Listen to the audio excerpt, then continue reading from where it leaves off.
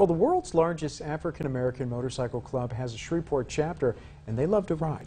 But as NBC6's Lynn Vance explains, they also love to give back to the community, and that's something good.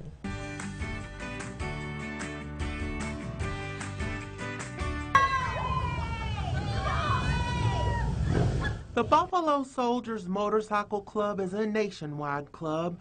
We caught up with the Shreveport chapter while they were doing something good at Waller Elementary School. We love to ride our motorcycles, we love to educate the young people, and we love to give back to the community. They came to the school today to present them with a check for $1,500 to spend however the school chooses.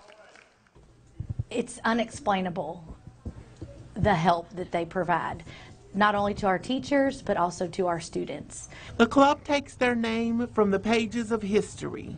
Hey, well, if you know, you look at the history back in the world, in the Civil War, the Buffalo Soldiers was named from the Indians because the African-American soldiers that were part of the military at that time were fierce fighters. And if you know anything about buffaloes, they're very fierce. These days, they're not about fighting, but making new friends and gaining members. We meet people along the way at the gas station pumps. They give us, they want the history of the Buffalo Soldiers, and we bring people in that way. So the next time you see a Buffalo Soldier out and about, don't be afraid to speak to them. They would love to get to know you.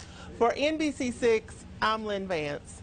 All right, Lynn, thanks so much. In exclusive bonus digital content, Lynn sat down with members of the Motorcycle Club for an unedited conversation. And you can find that at KTALnews.com under the KTAL Cares tab.